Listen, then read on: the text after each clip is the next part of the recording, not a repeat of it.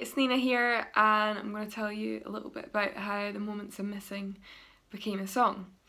So I was kind of in a weird phase of my life where I was between albums and I really wasn't sure if I wanted to make another one, because I feel like with albums there should be like a purpose of you doing it and not just, oh, here's an album.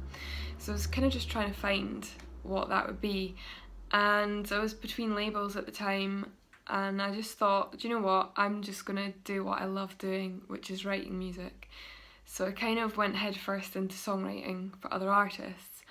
And then I started getting a few cuts, country song cuts, which was very random, with the Shires. And then I had a few pop cuts with Olivia Holt, Lego, which was fun, some DJs, and it all just kind of became this thing for me.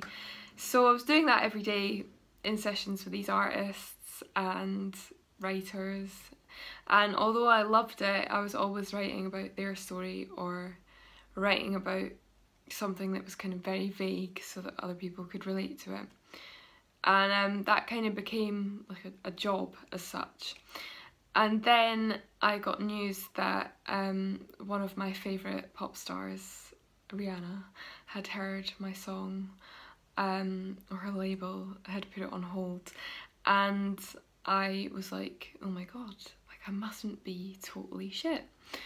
So I mean, it's quite unlikely that it'll ever happen, but that kind of filled me with a bit of confidence and a bit of hope again that maybe I wasn't totally rubbish, and that I really wanted to make another album. And I went home like quite a few nights after these sessions, and I would sit in my studio when everyone else was sleeping.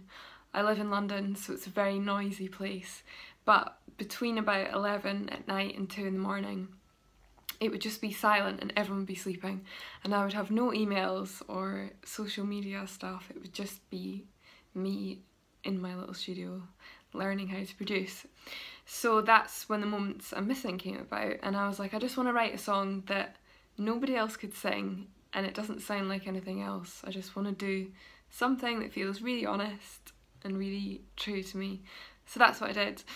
And then I put a little snippet onto Instagram, I think it was, and Twitter, and lots of you commented about how much you liked it, and it was a reaction that I hadn't had about my music in quite a while, so I felt like the song had something special about it.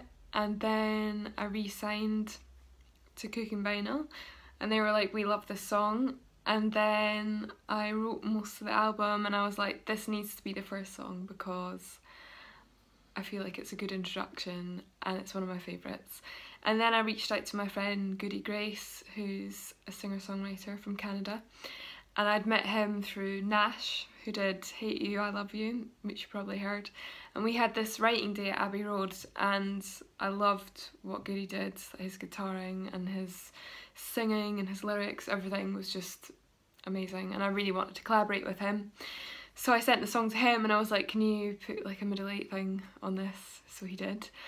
And then I took it to my friend Jordan Riley, who's an upcoming producer, and I was like, Jordan, I need you to sort out the drums. So he kind of added a few sprinkles here and there, and then it became a song, and now it's out. So that's the story of The Moments I'm Missing. It's quite a long one, and there'll be more music coming your way soon. Thank you very much. Bye.